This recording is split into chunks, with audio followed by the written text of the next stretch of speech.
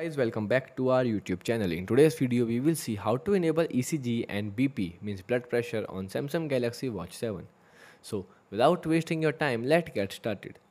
So when you simple turn on ECG or BP on your Samsung Galaxy Watch 7, so it will gives you to download a Samsung Health app on your smartphone. Okay, also, like if you are not using a Samsung mobile, so you are not able to use a blood pressure and ECG because these features are only compatible with Samsung phones. Okay, so after downloading a Samsung Health app on your phone, you will simple redirect to your watch. Okay, and after that, when you simple tap on blood pressure or ECG, you can simple start measuring.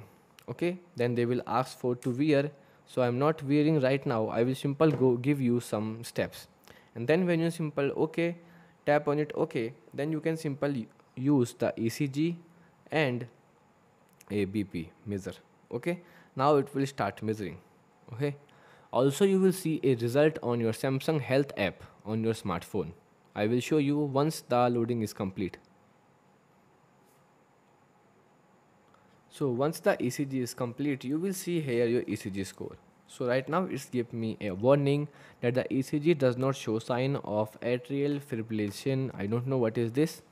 And my average heart rate is 89 bpm and the symptoms of feeling unwell. Okay, also you will see your score on your Samsung phone. Okay, so once you download the app, now when you simple open, so here you will find your ECG and blood pressure score.